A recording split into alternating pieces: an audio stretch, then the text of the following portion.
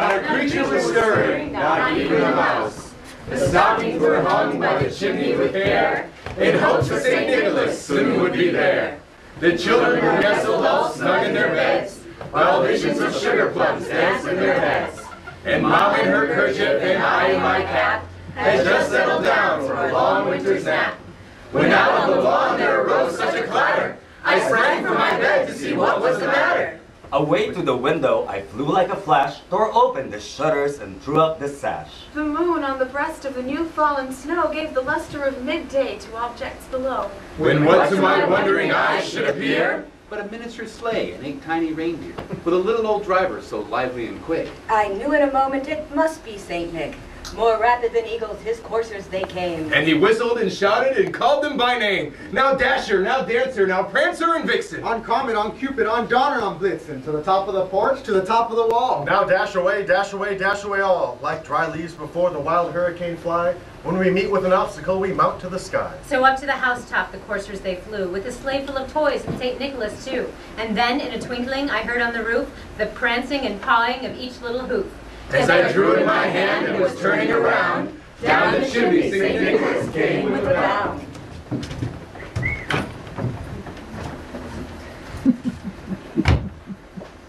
My name is Dasher. First reindeer, from day one. Number one, from day one. I've been making the Christmas run longer than anyone except the fat boy himself. I've been the reindeer every year for as long as reindeer can fly. So I don't have to put up with this shit. One time I'm not the lead reindeer. One time. One foggy, you guys know this one? One foggy, come on, don't be scared. One foggy Christmas. Yeah, all right, fine, whatever, I don't want to talk about it. It's just that one time he was the lead reindeer.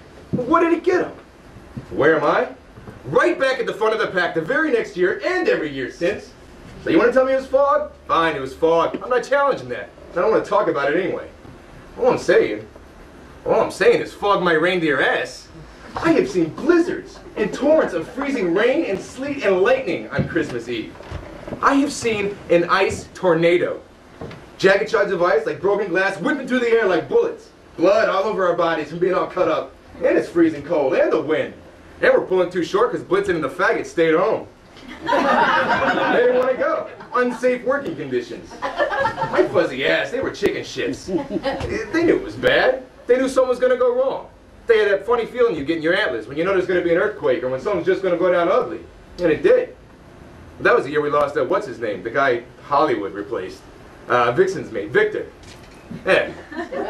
His hind leg was cut up real bad from this weird ice storm. When we came down too heavy on one of those real steep gabled roofs, he slipped. Leg just snapped.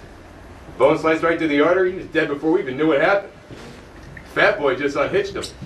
Left him on that rooftop. Said, boys, we got a run to make. Ho, ho, ho. And we did.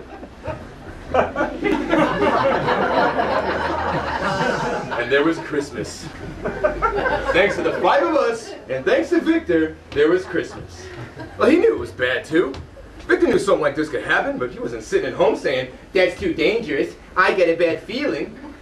Every boy and girl on the face of this earth is counting on us to bring Christmas joy into their home. And we got no business sitting at the North Pole watching TV saying, well, I'm not out in that. I don't get paid for that. That is exactly what we get paid for. I can name you 50 flying reindeer right now who'll make a run on a clear winter night with the temperatures in the mid-30s. And we're supposed to be the elite. 8. Got a problem? We handle it. Fog? I will take the risk of flying headfirst in the side of a skyscraper that was not there last year. I've done it before. 3 times. And am I accusing anybody of un-Christmas-like behavior? No, I am not. It's my risk, my problem, and it doesn't matter anyway because I survived it. I'm still here. I'm still at the front, still running, this year, next year, and every year. So, you want to hear my story? Yeah. Want to know what happened? Yeah. I don't know what happened. I don't know and I don't want to know. So when I hear all this whining, when I see all these lawyers running all over the fucking place, that's not Christmas. That's not Christmas, and that's not taking responsibility for your own whatever actions. Well, that's not taking responsibility, period. Because we got a responsibility. And suppose something did happen. Well, what if? What then? Are we supposed to just hand it all over the elves and just walk away? Oh, I'm sorry, that shouldn't have happened. I quit. I'm sorry, Johnny and Janie and Jamal and 2 billion other kids all over the world for whom Santa Claus is Christmas. I just wasn't happy here. So you can never be happy at Christmas time again for as long as you live. I mean, what happened to Rudolph was very, very, very tragic. But even after all that's happened, I want to say this about the kid. I know that if he could, he would jump right back into the harness again. Because that is what you do. That is what you do. And that's all I'm going to say to any of you about this.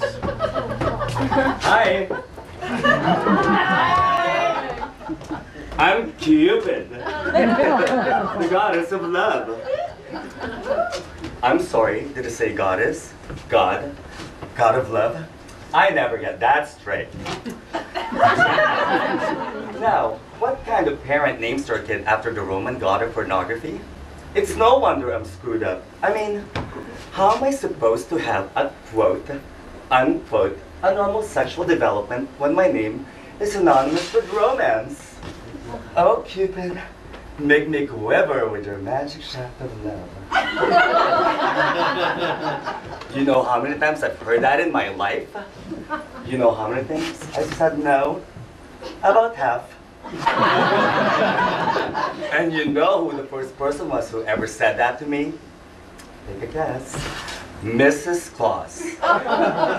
Now, that is sexual harassment. I haven't even hit puberty yet. I have to go ask someone what she meant. And you know why they call her Mrs. Claus? No, really. Oh, Santa. When a woman I was gonna wear that shirt. Well, it's just something I overheard. That is one crazy couple. Some of the freaky shit that they're into, even I wouldn't touch. So, this whole thing comes as no surprise to me. Some of the Santa fellas are skeptical, but I believe every word of it. That man has been a walking, talking, holly-jolly sex crime waiting to happen for years now. Do you know how many tight young asses he had across his lap? All of them. Every single one. He made them stand in line.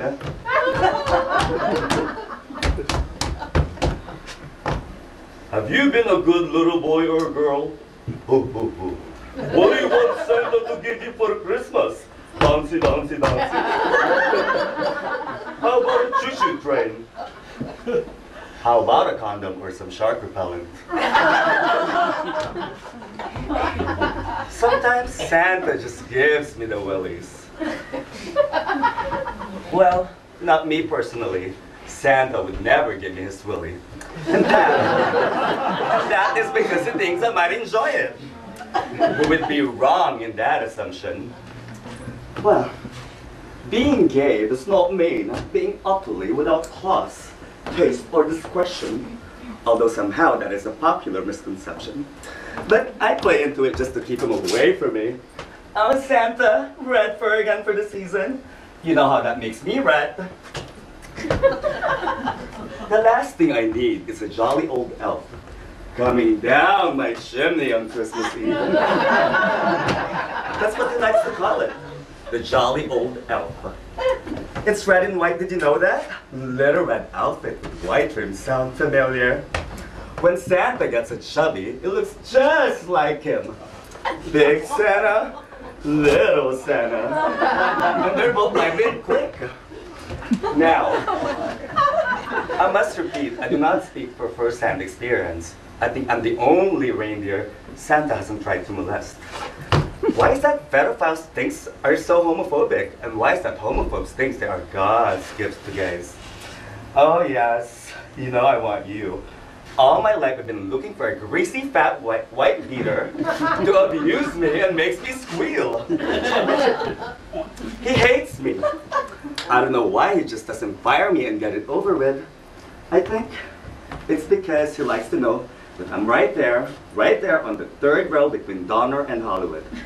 Just far enough away not to give him cooties, but still close enough for that whip. He loves that whip. And to tell you the truth, I kind of like it too. Well, that is an everyday thing, mind you, but every once in a while it's nice. Adds a little holiday spice to the season. It's the only thing that Santa and I enjoy doing together. On Dasher, on Dancer, on Cupid and Vixen. On Comet and Cupid and Blitzen. But really, this sadistic scene is such a waste. I mean, don't tell Chris Kringle this, but I am not the only gay reindeer. What would be the point? If you're gay and nobody else is, then you're not really gay. You're a monk.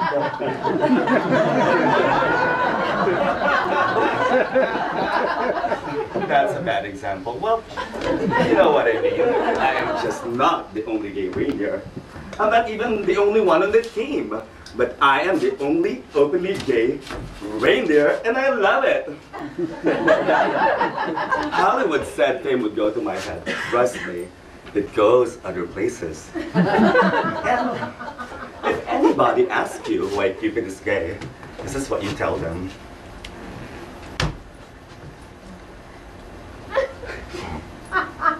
Oral sex. Because until you've had a solid job from a full-grown reindeer buck, then you've never been into heaven. Because those are nice, and I've had my share. But when a buck gives you a snout, oh, goring you in the belly with his antlers, oh, oh, oh, oh, oh. I'm sorry. Was I getting a bit bawdy there? I'm Sarah. I'm sorry.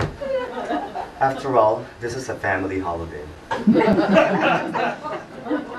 But that's what we are, with mommy and daddy and all the little children and everything that goes with it. Sibling rivalry and favoritism and little petty quarrels that grows into the most loathsome hatreds. And daddy's a workaholic and mommy's an alcoholic. And little sister is a porno queen and little brother's a sodomite. Chemical dependencies and botched suicide attempts to suppress memories of sexual abuse and child molestation spewing forth at the dinner table over turkey and cranberry sauce. And daddy's a rapist and mommy's a vivisectionist, and they both want a divorce, but they stay together for the sake of the children. But the children don't want them together. The children don't want them at all. They don't want any of this. They just want to be far, far away from mommy and daddy and all the other children. But they stick together anyways, through thick and thin, with big gift-wrapped presents at the family holidays and big blooming bouquets at the family funerals. And this is what Christmas is all about.